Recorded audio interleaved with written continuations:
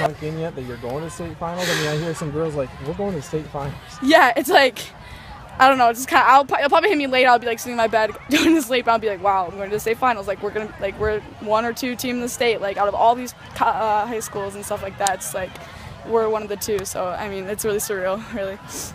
Take us through the second goal, the one that broke the tie, how you saw it develop.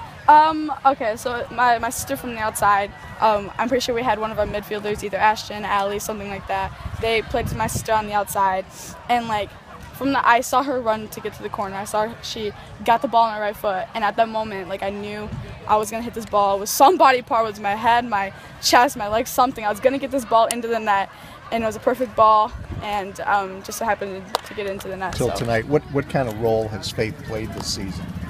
Well, she's played a big role as a freshman. I mean, my God. I mean, you know, she's real dangerous up there, you know, and she strikes the ball very well. She's got, you know, she's good with the ball at her feet, and she's good with her back to goal.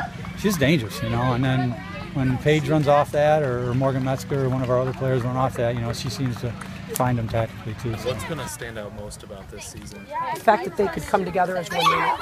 They came in as a bunch of individuals and walked away as HFT soccer. Very proud of them, and that's on them, not on me.